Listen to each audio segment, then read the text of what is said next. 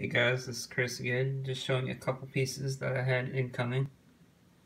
The Seiko Baby Turtle is on loan from my good buddy Sam. I appreciate you sending it out, Sam. And he also sent me out his Oris Divers 65 blue dowel, which I am really impressed with the blue dowel.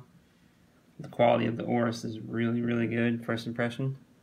And of course, you see my petty turtle, you know what's going to happen. There's going to be a little comparison there between the baby turtle and the patty turtle. Will the baby turtle make me want to get a baby turtle size-wise? Get rid of the patty turtle? I don't know. I don't know. We'll see. But anyways, guys, just showing you guys what's coming up in the future with the baby patty turtle review, or yeah, the baby turtle review, and a patty turtle comparison to the baby turtle. And of course, that Oris Divers 65. Can't wait to get more into detail on this one here. I've been looking at the green dowel one, and this is definitely making me want one more. Alright, later guys.